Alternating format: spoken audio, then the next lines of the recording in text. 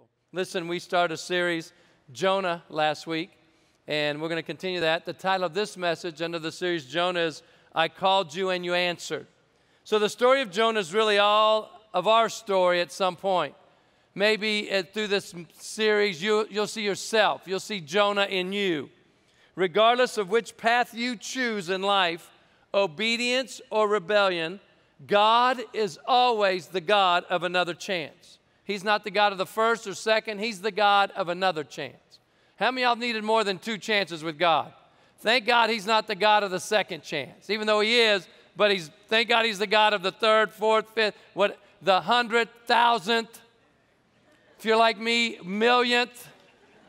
Yeah, okay, thank God. But He's the God of another chance.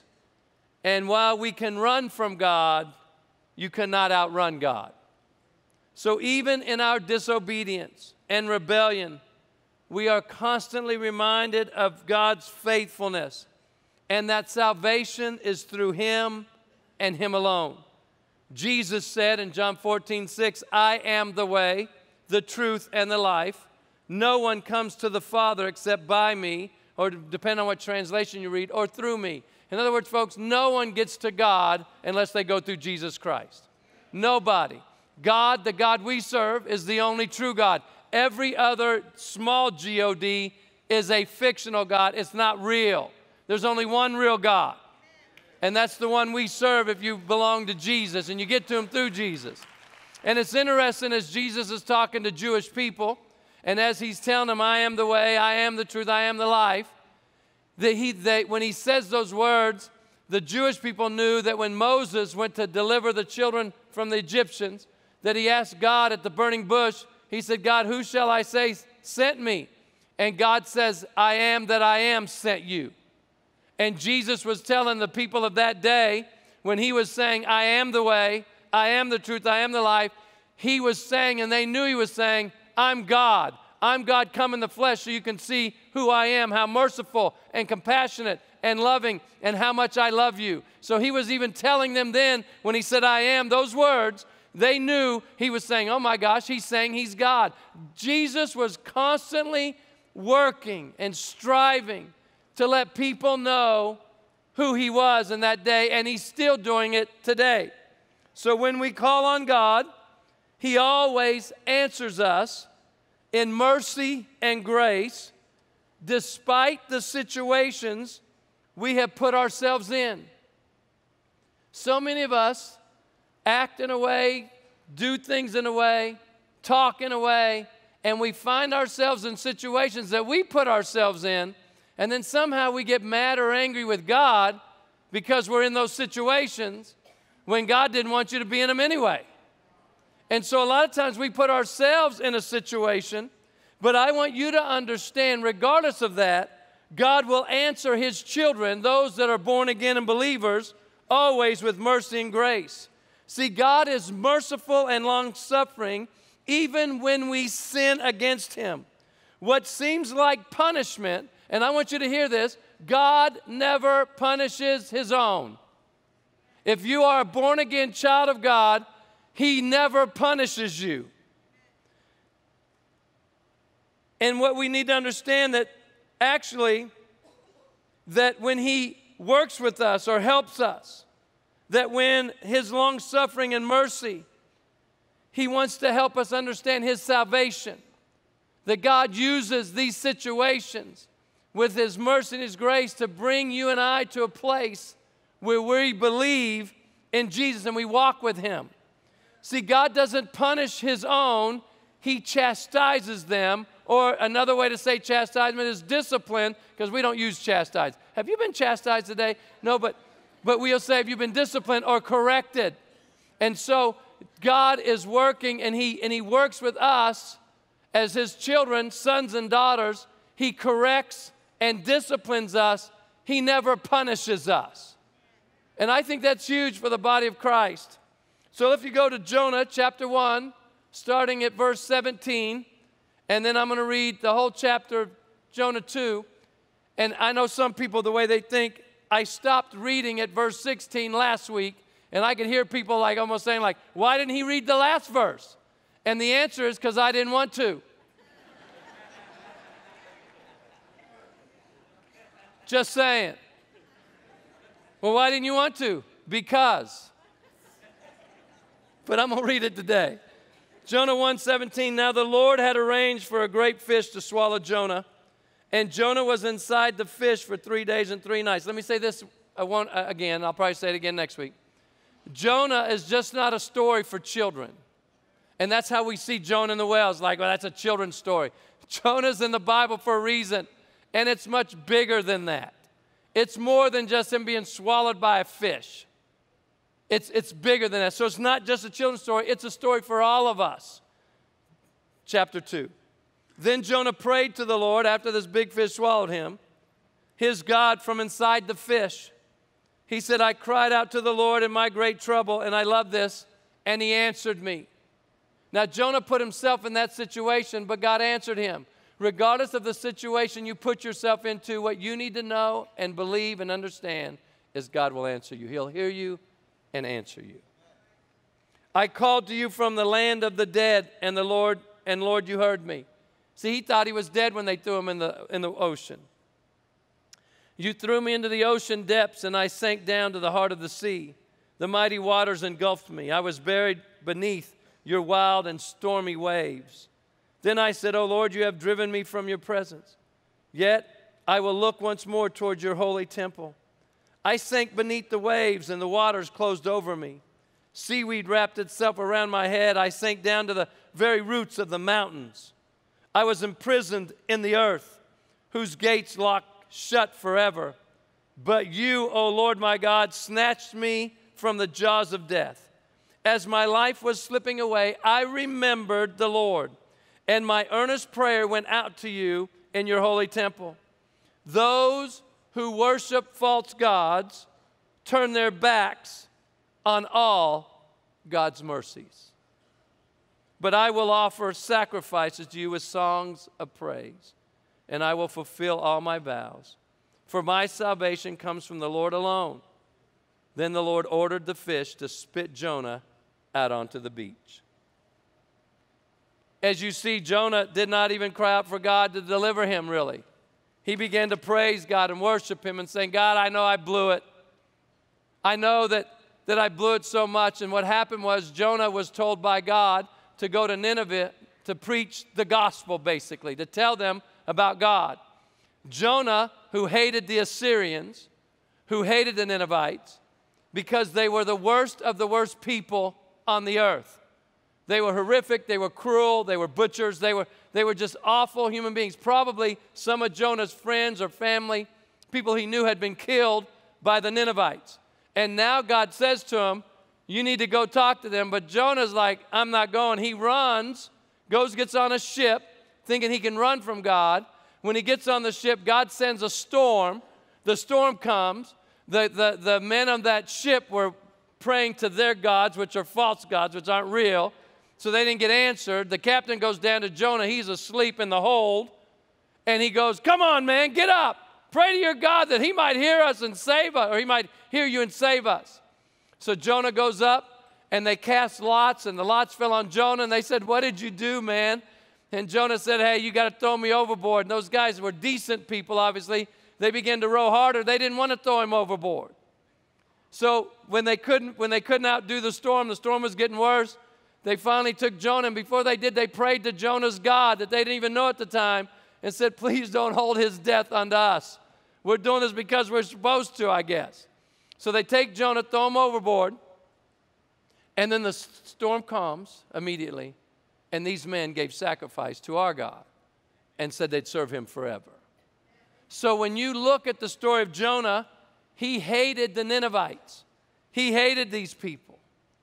But let me pause here for a moment to talk about the difference between God's punishment and God's discipline or chastisement. Hebrews 12:5 says, and have you forgotten the encouraging words God spoke to you as his children? He said, my child, don't make light of the Lord's discipline and don't give up when he corrects you. See, we need to understand the difference between divine punishment and divine chastisement, or discipline, or correction. And if you are a child of God, you will not be punished for your sins. And here's why. For God has already punished them at the cross. 1 John 1:7 says, but if you are living in the light as God is in the light, then we have fellowship with each other, and the blood of Jesus, his son, cleanses us from all sin. Jesus was punished and sacrificed for our sin, so we no longer have to be punished for our sin because Jesus took that on the cross when he died, and that punishment was paid. And that's the good news. So there's a difference. Punishment is the act, or God acts as a judge. When you're not born again, when you have not received Jesus, you're not living for him, then God becomes a judge to you. And the sentence of punishment is the act of a judge. A penal sentence passed on those charged with guilt. So if you're a non-believer in here, then God's punishment will be on your life. His judgment. He's not a father to you or God. He's a judge to your life. And when you die, he decides who goes to heaven and hell. Now, there's a lot of people that don't even believe there's a hell. But if you read the Bible at all, there is a hell. There's a hell to shun and a heaven to gain. And God gets to decide who goes where. I hear people talking about, I want a big mansion in heaven, or I'm going to have a big mansion. Me, I just want to be allowed in. I mean, what you don't want, if we go, whatever the pearly gates are, wherever, how we get there, I don't want some dude, Peter or whoever, standing at the gates, and I say, hey, my name's Steve Smotherman. He goes, I don't want no mms. I don't care if it's a shack on the side of the road. I don't care if it's a shack at all. I just want, come on in, dude. You get to make it. You made it. So if you don't, you know, it's interesting when you take communion, it's the elements. You know, the juice represents the blood and the bread represents the body of Jesus. God says to judge yourself, so he won't have to judge you. And it's interesting to me that when you ask Jesus to become Lord of your life, and I thought about this. I've never heard it taught. As I was meditating, the thought came to me that you are judging your life when you ask Jesus to come to your life, because you're saying, God, without you, I'm lacking. Without you, I'm empty. Because there's a place in us only God can fill. Now, we may try to fill it with sex and alcohol and drugs and the pleasures of this life. And the reason those things are fleeting is because they never last, is because they're never meant to fulfill this place in us. It's only for God to sit on. And when God fills it, now we're filled. Now we're not looking for different things. And it's not fleeting.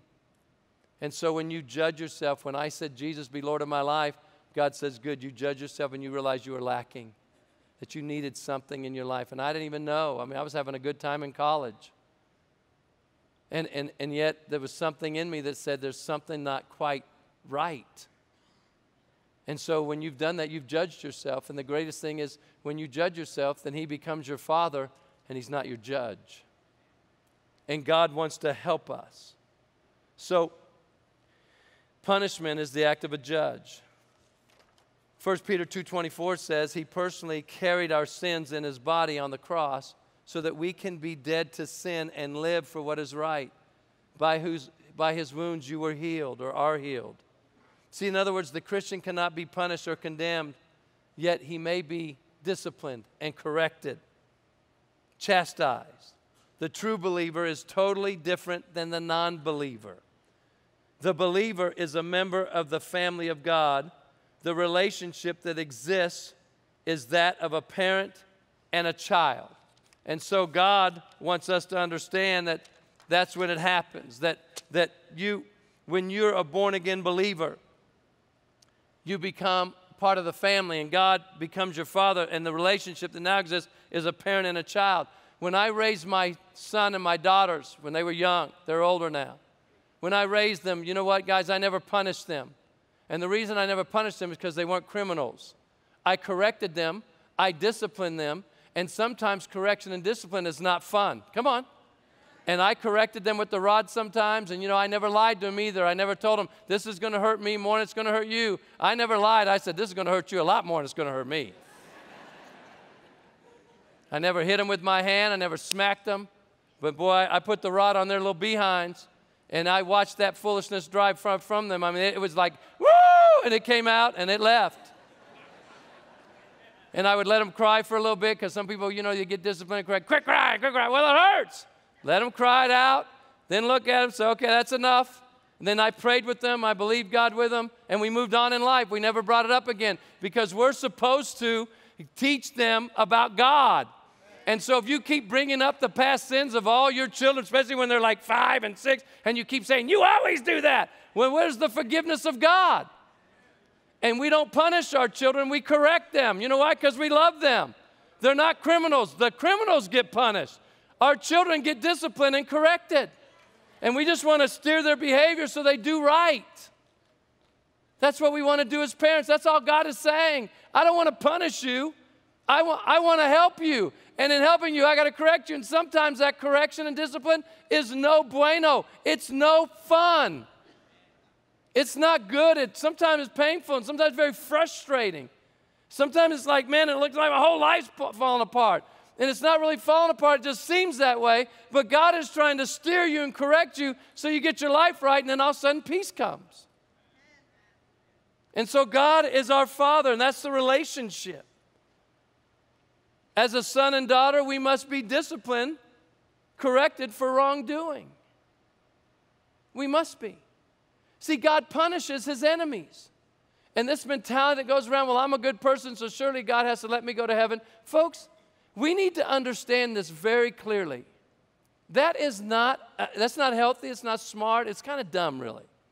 That you're looking at God who is holy and saying, God, I'm a good person, so therefore I don't have to go through the channel of Jesus to go to heaven. I can just go there because I'm so good. The problem is, when we say we're good, we're comparing ourselves to other humans. So when you compare yourself to Charles Manson, you would be considered an incredible person. The problem is we're not comparing ourselves amongst each other. We're being compared to a holy God, and what God said is you always come up lacking. You can never be good enough. That philosophy is going to send people to hell and to God's punishment, not to heaven.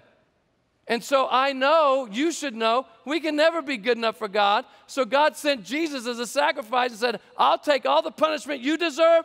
Jesus said, I'll take it on me, so now you can have a relationship with God as a father and a son or a father and a daughter.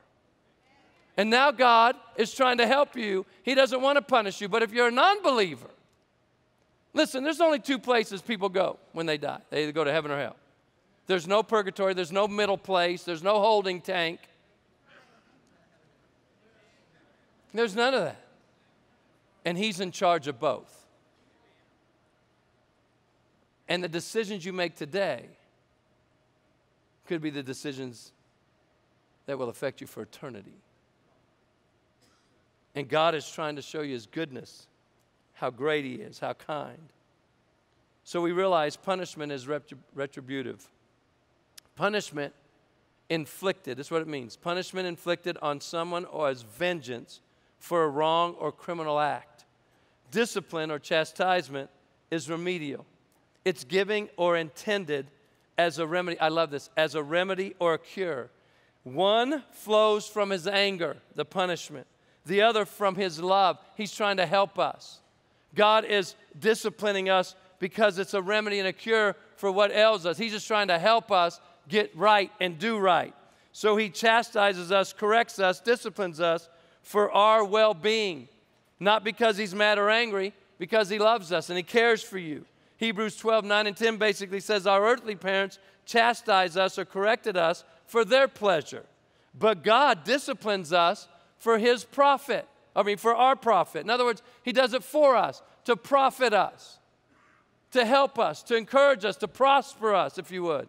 Romans 2:4 says, or do you have no regard for the wealth of his kindness and tolerance and patience in withholding his wrath?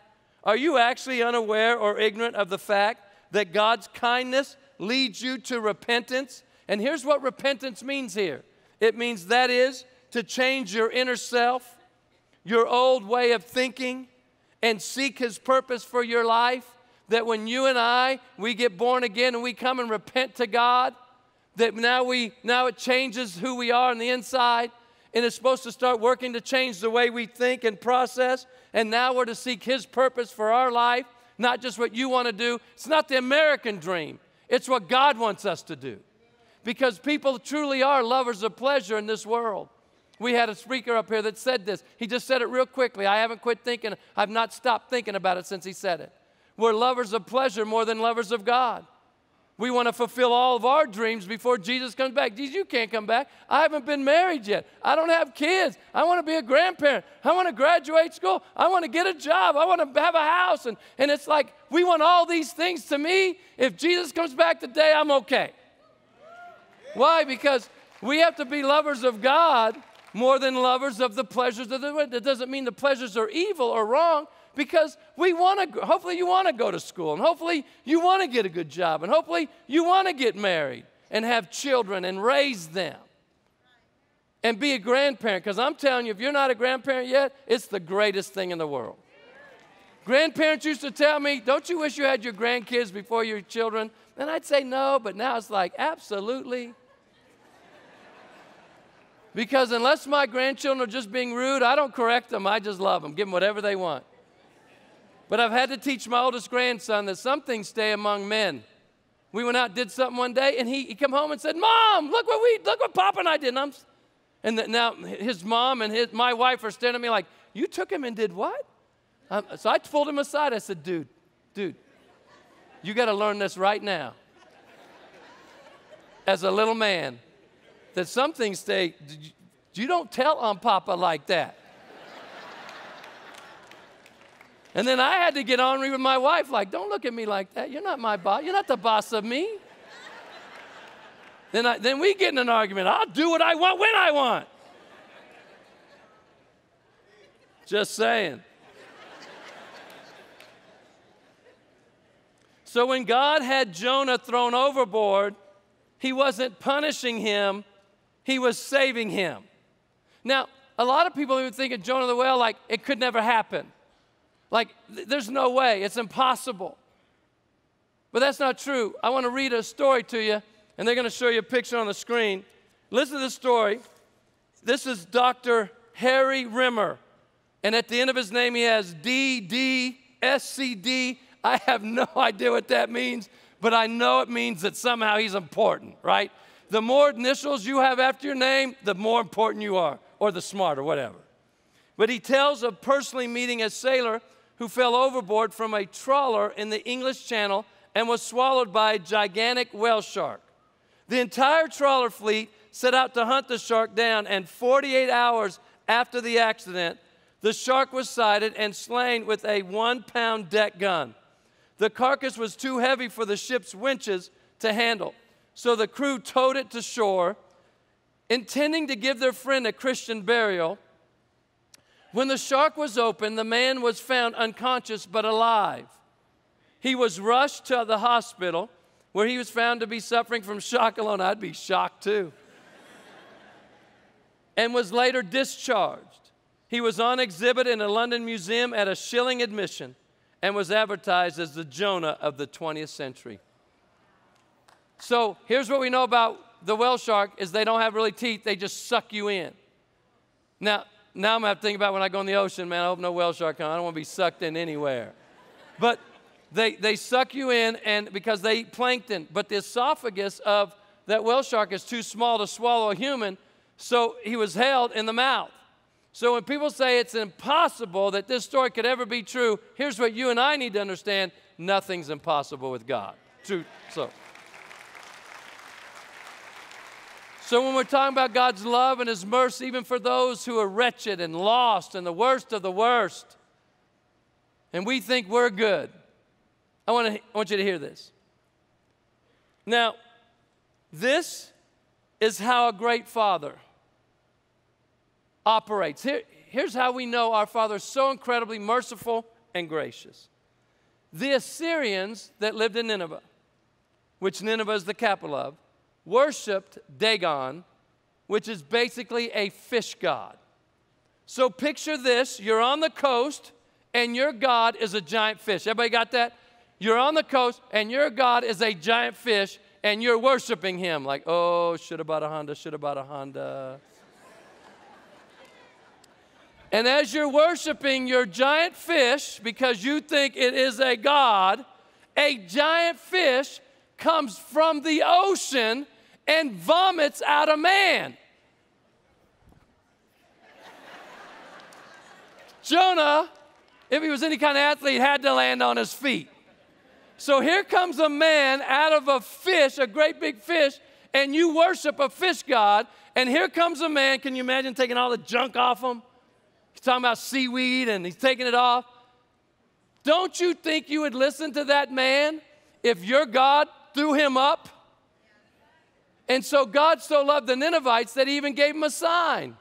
So when we talk about Jonah going overboard and being punished, that was really his salvation. If he stayed on the ship, he would have died with all of them. But because he did what God wanted him to do and went in the water, we think it's the punishment of God, but really it was the salvation of God. Because if he hadn't have gotten in the water, the fish wouldn't have eaten him. And it was not only for Jonah and the love God had for Jonah, it was the love God had for those who were wretched and lost.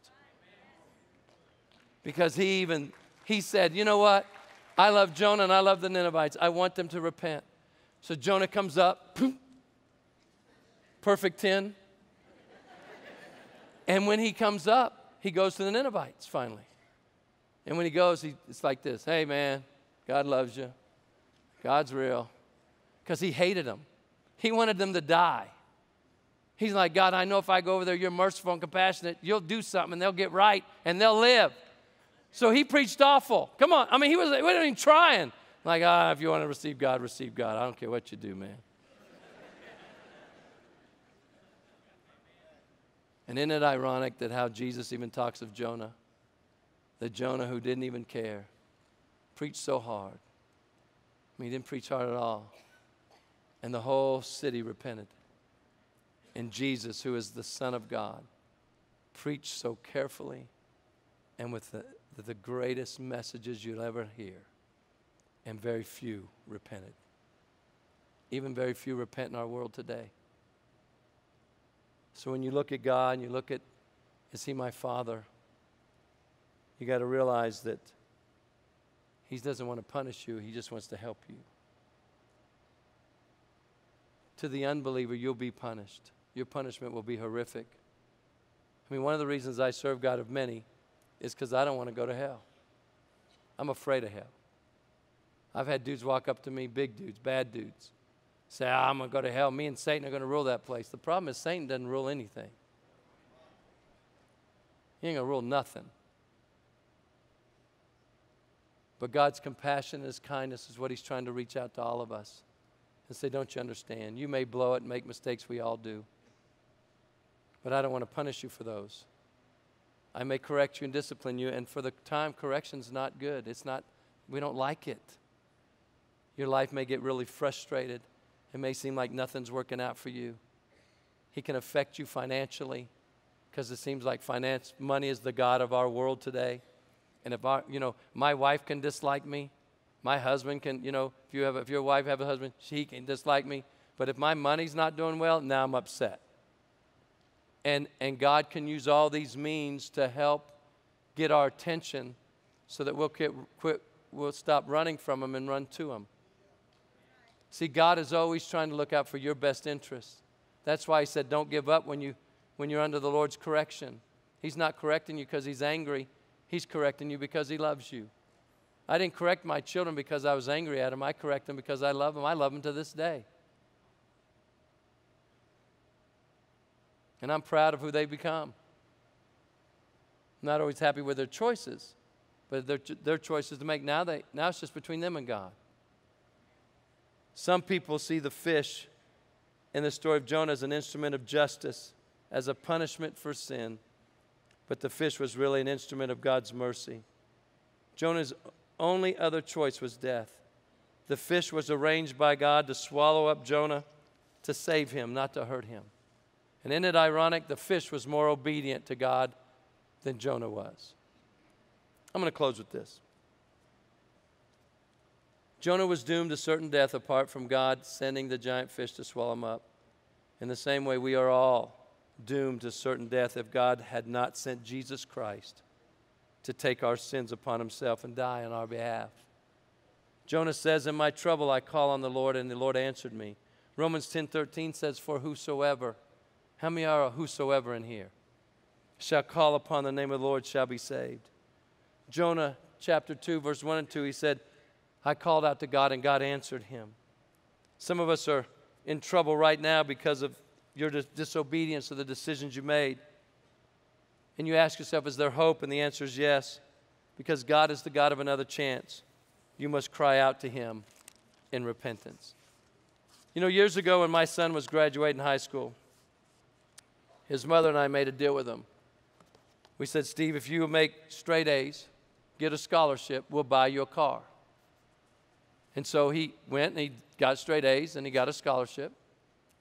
And I'm going to say this, guys, if I went to heaven today or if I died or God let me see, and he was showing me the highlights of my life, I believe this is one of the highlights that he would show me that had maybe one of the greatest impacts of how I understand the love of God, how much he really cares for us. And so when he did that, his mother and I went to the store, you know the store, the car lot, and we bought him a truck. And we had the guys put it out on this kind of pad thing, and we made a sign and said, congratulations, Steve. So when he came home that day, we said, hey, Steve, come with us. And he said, where we're going? I said, quit asking me questions, boy. Get in the car. And so he had a buddy with him, and he said, can he go? I said, sure, he can come. And so we drove up on the car lot, and I'll never forget. He's looking at us, and he's looking at that sign. He said, is that mine? And we said, yeah, man. You kept your end of the bargain. We're going to keep ours. And can I tell you something? Of all my life, this is one of the highlights. Because for the first time, I think I realized how much God really loves us. It was such a great feeling for me. I was probably happier to give him the truck than he was to receive it. There was so much joy in me. To this day, when I talk about it, it just brings up the whole thing again, the whole feelings. And I was so excited. I told my wife, I said, Cynthia, I live for this. This is one of the greatest moments of my life. And you think that is one of the greatest moments? Because I realized, God, for the first time, how much you try to bless us and want to bless us. And if we'll just do what your word says, if we'll follow the promises of God, quit worrying about what everybody else thinks, following the philosophies of the world that change over and over and over again, then it is your good pleasure to bless us. It's the same principle. He wants to help us. He wants to bless us. And I thought, man, God, if this is how you feel about us, a little glimpse of it, of how I feel to this day of giving my son that truck, I was more proud for him to have it than he was to receive it. And I realized, God, it's such a great thing. You're so merciful and compassionate. We make you out to steal our fun and keep us from fun, and that's not true. You want to fulfill our hearts, and when you do, what we consider fun changes. Following God is the only way to go. And if you're here today and you've not judged your own self, you're here in this place right now and you've not judged yourself, and you've never asked Jesus and given him permission to be Lord of your life, this is your moment. It's not somebody else's moment. This is your moment. God's a very personal God. And if that's you, in Jesus' name, you can pray today and give God permission to your life and become a son or a daughter, where he can begin to work with you and help you and grow you and change your thinking and change your life for the better, to profit you, for your benefit, not for his, but for your benefit. Or if you're here and you've walked with God and walked away, you know you're trying to run. You can run from him, but you can't outrun him. God is always working with you. That's why everywhere you go, you're meeting Christians. People saying, hey, what are you doing, or how are you doing? You turn on the radio, there's something about God. Can't get away from it, because God is trying to get your attention, to bring you back home. It's like he's going, boy, wake up, girl. But it's up to you to come home. It's up to you to make it the right decision, to do what's right, to listen to his discipline, and quit trying to quit because you don't like it or the correction of God. And it just is a moment of time. If you'll just say, God, forgive me, he'd be like, I'll forgive you right now. Because my goal was never to punish you. My goal was always to get you to a place of repentance where you'll change your ways, change your thinking, and seek me and my purpose for your life. But it's your choice. He always gives us choices. Jonah could have stayed on the ship, and they would have all died. in that storm. All of them. God uses people in our lives. Sometimes He'll use a boss that's kind of rugged to help us in some way. That's why you always have to be looking to Him. But if that's you, in the powerful name of Jesus, and you want to get right with the Lord today, this is why we're here. If you want to come home, if you want to get it right, you want to give Him permission in your life, you can. With every head bowed, listen, folks, I'm not going to call you forward out of your seats. I'm going to pray with you right where you're seated, right at your seat, I should say. And if that's you, in the powerful name of Jesus, and you're reflecting on your life and you judge yourself and you say, you know, I come up lacking, God. I don't want your judgment. I want your grace and mercy. And even in this, you'll receive His grace and mercy. I don't want to judge. I want a Father. I want His help. And if that's you, in the powerful name of Jesus, and if one will do what I ask right now, others will do it. I believe everybody in here will.